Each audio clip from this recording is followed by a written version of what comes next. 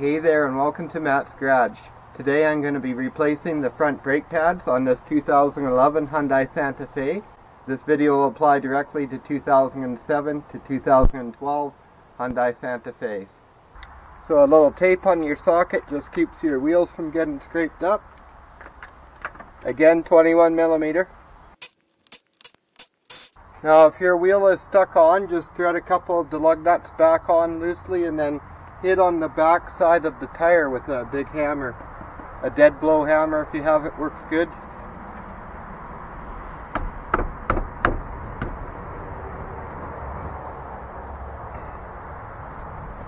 I guess I get to demonstrate that process. So remember, you just want to hit on the tire, not on the rim. Okay, so here are your brakes. You can see how worn down those old pads are.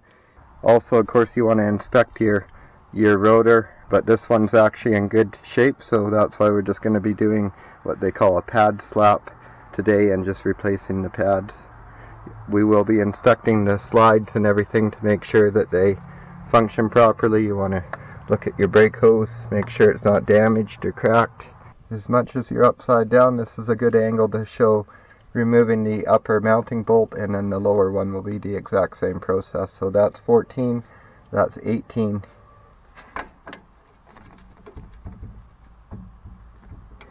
See, the 18 doesn't fit really tight. 17 doesn't fit either. 17 is too tight. So you can just use pliers or vice grips if you want. So you can see they're not in there terribly good. It doesn't take much effort to get them out. So now I'm going to do same thing on the lower one. Now I can just use my pry bar to pry this out of here. So just use a pry bar to get your caliper out of there. And just make sure you don't drop this, because you could damage the hose if you do. And another thing is, next we're going to compress this piston back, but when we do that you want to check your reservoir under the hood and keep an eye on it, because when the brake pads are just worn, it might actually, if somebody has topped up the fluid, in the meantime it might be too full up there. When you compress this back it might overflow, which would be bad, so double check that. Just get these pads out, and I just need an old pad to set on here. And then I have this tool, or you can use a big C-clamp or big channel locks. See, we're going to compress that piston back in there so we have room to put the new pads in, which are a lot thicker. Okay, I'm going to go ahead and see if that's enough room, because my reservoir is about ready to overflow here. So for a second I'm going to put this, just set it back here like that so it can't fall. Okay, so we have our new pads, which I already had a look at. Wagner pads. And then that, you'll want to reinstall that back on the inner pad. So just pay attention to that. And then these clips, you have new ones, so these just clip in. Just change those out. So I believe all the clips are the same. Now you see on here, on the old pad and on the new pad, this is on the rear pad, and it's called a squealer, and what it does is ride on the braking surface when your pad's almost worn out. You can see it was about ready to contact on this one, and it just lets you know that you need to replace your brake pads. So that always goes on the inside. Make sure you put it on the inside.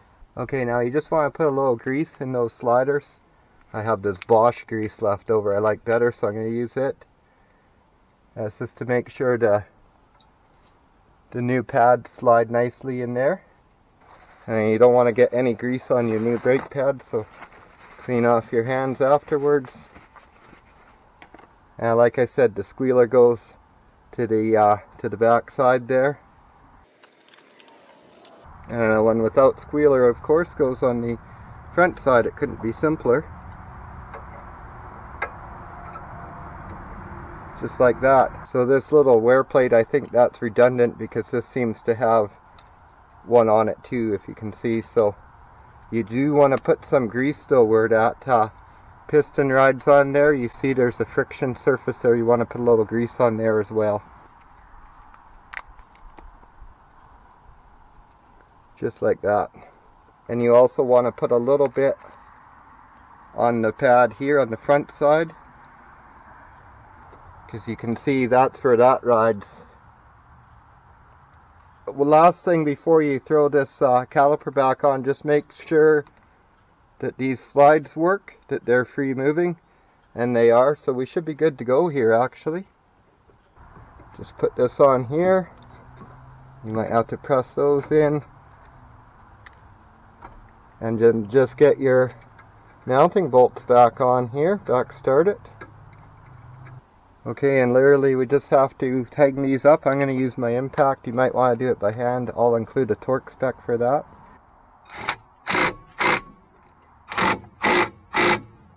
So now I'm going to take it a step further. I'm going to take this cap off the bleeder. I'm going to loosen up the bleeder and bleed this caliper out and just get the old brake fluid out, because I've already flushed my reservoir. If you watched my rear brake job video, you would have seen that. So it's 10mm on that bleeder, but I got to get my little one-man bleeder set up on there first, so I'll show you that. So here we go, and the only trick with this, it's just an old pop bottle with a washer fluid hose going into it, but it needs to have brake fluid in it. That hose needs to be submerged in brake fluid so it can't suck air into the brake system. Now before you loosen this bleeder, you go ahead and put this hose on there. Just need to break it loose first because it's rusted up bad. Hopefully I don't twist it off. That's always the risk when they're rusted up like this. No, I got it. Okay, I just cracked it loose. I'll put the hose back on before I get it right loose.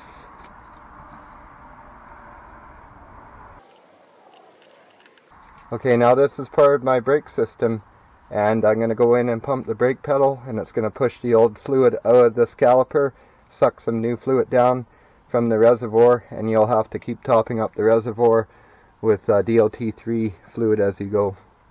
So that's what I'm going to do, go into the vehicle and slowly pump the brakes now.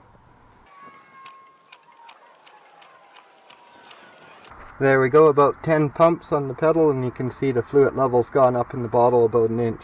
So now it's very important to tighten the bleeder completely before you remove that hose, otherwise you will suck air into the system. So just snug that up good. Hose off. Back in the bottle to keep it clean. Wipe this off. And replace the little dust cap. So now I'll just take some brake clean and wash this off in case I got any grease on it or anything.